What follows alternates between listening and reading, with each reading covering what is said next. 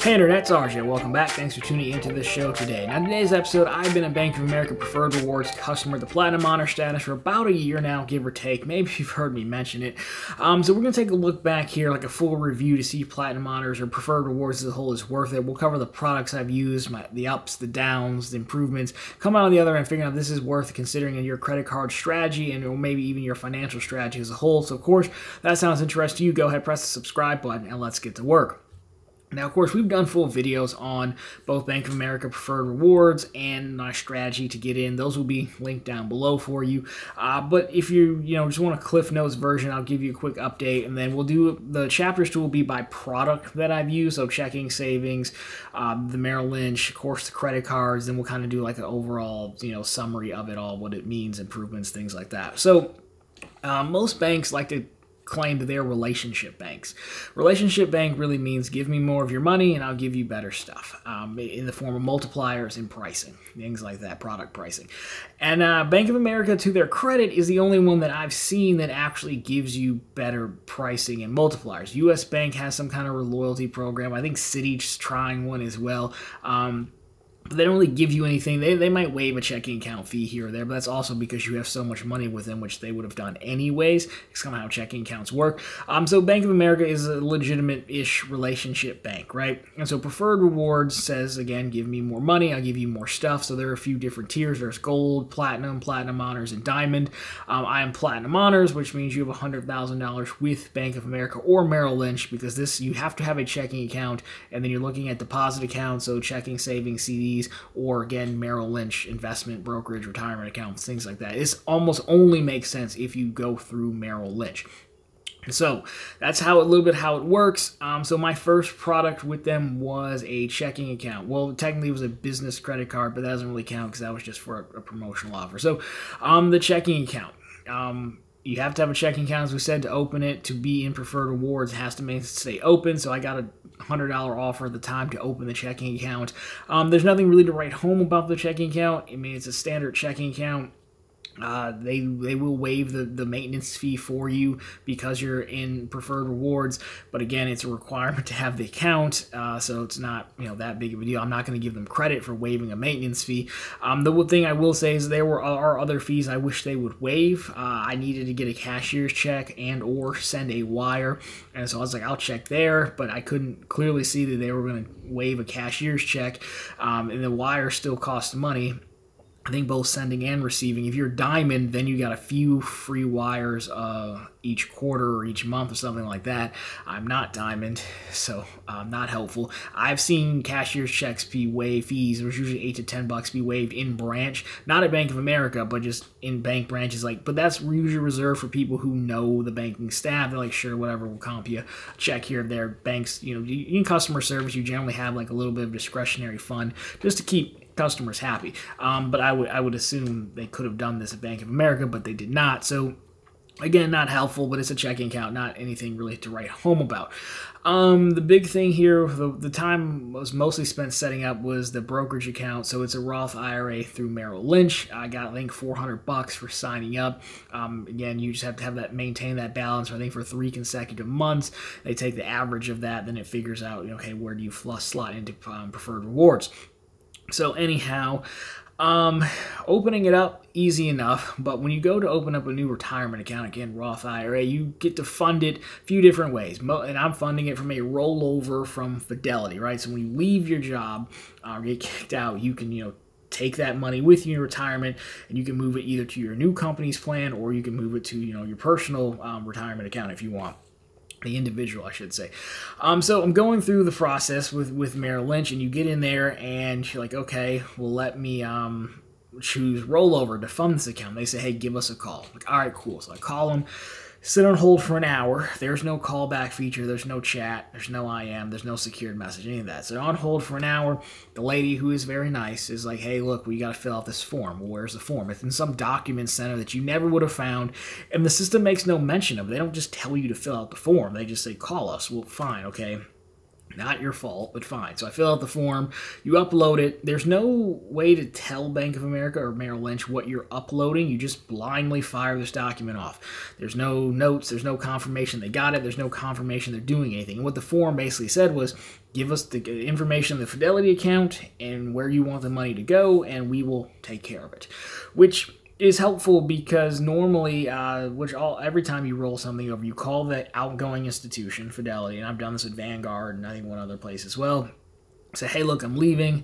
They say, okay, where are you going? Going to Merrill Lynch. Fine. They write a check to Merrill Lynch on your behalf. They mail you, Fidelity mails you the check in case you've never done this before, and then you then take that check and put it back in the mail, send it to Merrill Lynch. And there's just something, I don't know, unsettling about having that much money, 100-something grand in a check, just mailing it. And it's a silly process, but I assume it's a liability thing. You know, Fidelity's like, nah, we gave it to you, you deal with it. So if I could avoid that process by having Merrill Lynch do it, by all means. But they never did anything with it. They never called me, they never emailed me, they never confirmed they got the document, nothing. So finally I just did it myself. Now, after that, everything was fine, and I did get the promotional offer and everything, but it was just silly. And then another time I did upload another form for them, and they did take action on it, but they never confirmed they got it. Again, it's just, this is a lot of gaps for the second biggest bank in the country. But okay, fine. Whatever, it's open. So moving on, third product, savings account. I got to target it for a savings account promotional offer. Nothing to do with preferred rewards, just targeted for a savings account offer. I said, cool, let me sign up. So I opened the savings account. Again, there's nothing really to write home about, but the thing that jumped out to me is that I needed to fund the savings account with 50 grand for like 2 months. No big deal. And so my Ally account's already linked. I'm like, let me just pull the funds from Ally to this savings account. Well, guess what? There's a funding limit, a transfer limit on the savings account. And guess how much it is? It's $1,000 per day. So you telling me you deal in millions with platinum honor or diamond honors, but I can only transfer $1,000 a day. Got it. Enough said. Moving on. Credit cards, the one everyone wants to hear about. So I got 3 credit cards. Customized Cash, Susan G. Komen, and Unlimited Cash. Those are my 3 cashback cards. I'll rotate them on screen as we go. But again, with Platinum Honors, the 2 cards, Customized and Susan G, get to 5.25% on the category of your choosing. Unlimited Cash is 2.6 back on everything. Pretty good. So it does. Preferred rewards helps in the multiplier standpoint. More on that in a second. Now, Bank of America does have credit card rules where, like, it's called 3 and 12. So if you've had, like, I think 3 applications, 3 new cards in the last 12 months, well, they're going to decline you. If you're a customer of theirs, then it moves to like 5 or 7 and 12. Now, that doesn't have anything to do with preferred rewards. Just are you a customer of theirs? So it does help a little bit, and that is a little bit of the relationship coming into play. Now, I think I got the unlimited first, but then you can also be approved for, it's like a 2, 3, 4 approval rate. So 2 cards in 2 months, 3 and 4 months, and 4 and 12 months, I think is the rule. So I did apply 3 weeks later for the customized cash card, got denied, called them because most banks have recon lines, reconsiderations line. They said, no, we don't have a recon line, go away. Okay, fine. Then a few days later in the mail, a letter comes and says, hey, was this your application? Call this number. So I called the number. They're like, oh, yeah, we just wanted to verify it was you. We'll resubmit it. I won't tell you what the answer is, but, you know, maybe you'll get the card in a week. So I did end up getting approved. So again, that communication disconnect, if I'm calling in and asking and you say no, but at the same time you sent me a letter, I don't know, this is a reoccurring theme. So the credit cards themselves, yeah, I think they're fine. The app isn't terrible for credit card payments and seeing them. We'll cover user interface in a second, but the credit card multipliers are primarily why I did this, and I will say to Bank of America's credit, again, not preferred rewards related, but for the choose your own adventure cards, Customized Cash and Susan G, you can actually change your category mid-month, which is mid-quarter, which is super helpful. Many of the other category cards, you're locked in for the quarter, so that is very beneficial.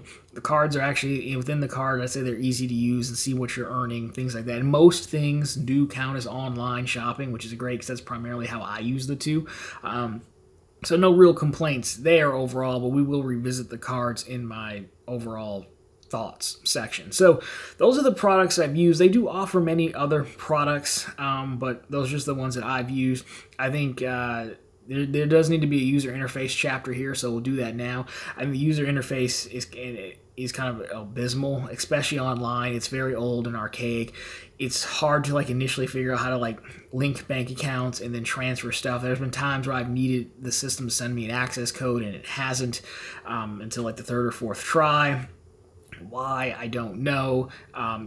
Even like making payments within it's almost easier to just push a payment from like Chase or something as a bill pay to Bank of America. I don't know why, but for the longest time I couldn't see all my payment options in the app. User interface just really bad. That also comes through on Merrill Lynch. Again, it's just really old and archaic, which is kind of strange. So the second biggest bank, you know, again, I don't do a whole lot in it. I just make my yearly contribution, then redistribute some dividends, things like that. But user interface also pretty bad. So overall, there you go. Now, what's the verdict? Well, I think this breaks into two categories: thoughts on preferred rewards, and then Bank of America as a whole. Then, is it worth it? Do I regret it? So, thoughts on preferred rewards as a whole is a few things. Number one, I just don't think it's competitive enough anymore. You know, the cards are good, but at the same time, you're talking about $100,000 with Bank of America to make their cards become as competitive as like their peers' cards, like Chase cards. So like, you know, Chase 5% back on Amazon, 5% back Ink Cash, Freedom Flex is 5% categories, Instacart's a 5x card, Robinhood has a 3x card now. Yes, you do to be part of their gold tier service, but that's only at the time of taping, that's only like $50 a year. So the cards, yes, the multipliers are good, but they just don't go far enough. You know, the card should easily be 5.5% or 6% back to the top category because it is capped at $2,500 in spend a quarter. Same with the unlimited cash, that should probably be 3x back. If you want to cap it, I mean, I get it, but I mean, $100,000, I don't think it should be capped when Robinhood has this card that's uncapped for $50 a year, right? Now, that could change, but again, at the time of taping, it's a lot of money to make their cards be competitive with the top players. And again, I have more expectations because Bank of America is a top 2 bank. Now, in addition to that, I would also say, I would throw in the U.S. Bank Cash Plus and the Citi Custom Cash in there as well. So there's that. I also think if you want money on deposit, you've got to have a high yield savings account product. Why they don't? Well, I know why they don't, but it seems like, you know, you would do that. But they've chosen not to, so that's fine, I guess. And the last thing I would say is the percentages. Percentages, the math works, but people don't talk or read in percentages, right? Is kind of the problem. So when you say, hey, it's a 1.5x card and it's getting a 75% boost, you know, there is too much error for people. There's too much room for people to do that math wrong. Maybe that's a you problem. I don't think it is, because I just, you know, I think you'd want to, at this level, I think you'd want to be as friendly as possible. So the way they write things could be clear, and they could definitely simplify the program. But those are kind of my thoughts on preferred rewards. Now, again, if you want to bank with one place, then like, sure, it's probably fine. You could probably shop around. As we mentioned with the credit cards, you can do pretty well comparable cards for a lot less money. I assume it's the same with the banking products. I know their mortgage thing, they'll give you $600 back at closing. $500 when I worked at Quicken Loans, now Rocket Mortgage, like you could get $500 back at closing any day of the week, no matter what the market was. It only went up from $500, right? So that's not that revolutionary. But if you're only want to be in one place, well then sure, the pricing helps. But I'd imagine if you shopped around those products individually, you would do much better. Not everyone wants to have accounts in every different location though.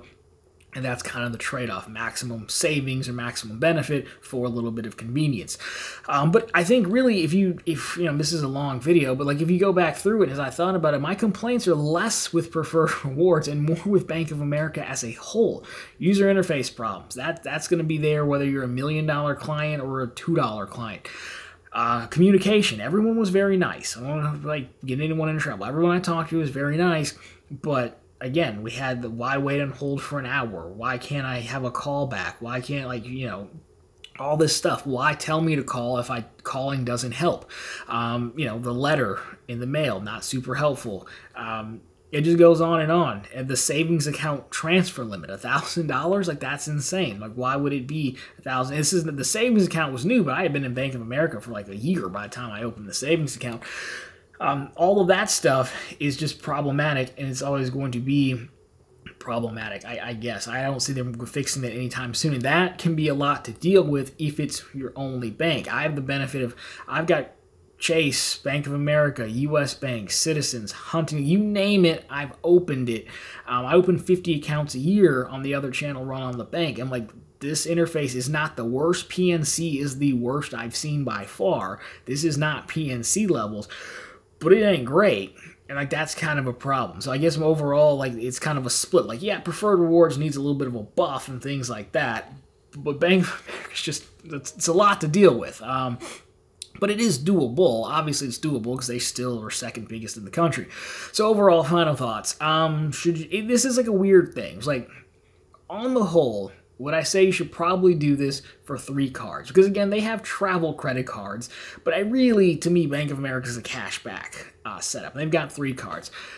I don't know that I necessarily tell you it's worth it, but I'm still glad I did it, which is a weird review. I understand this, and I have no links to sell anyone here, by the way, but my overall quest is to get 5% back on everything.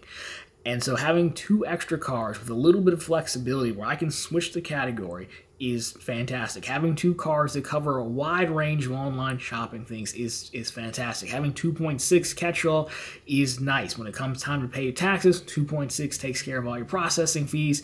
Just about, even state actually. State is sometimes 2.8, I think, but helpful, all very helpful. So I'm glad I have these cards, and they've become some of my most used credit cards. But the way I look at it is, well, you got to put your retirement money somewhere. And so this is the best place I can put it because I'm not actively trading, right? Again, as I said, I make my yearly contribution. I may redirect some dividends, things like that, but it's ETFs and mutual funds, man. And for that reason, I think it's fine because I got to put it somewhere. I only have to deal with their interface a little bit.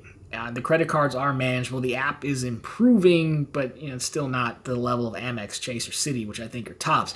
So for me, it meets my needs. Now, if you're not going to go, I want a ton of 5X cards, well, then you're going to be fine with the U.S. Bank Cash Plus, a Citi Custom Cash, things like that, and not have to make the $100,000 commitment.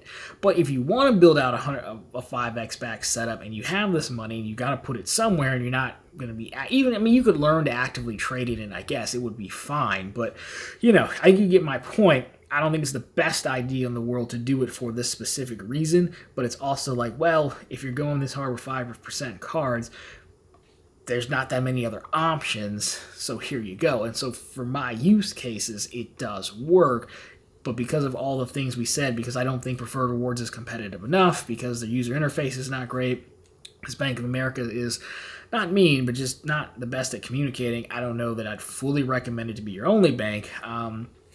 So there's that. So it's kind of like decide for yourself what you're after. I'm not moving. I'm going to stay there. Again, I like the credit card that solves my problem. It's just a very weird thing to recommend to somebody. You got to be, I'll say this and we can get out of here because we've almost been here for 20 minutes. You just got to be the right person, right?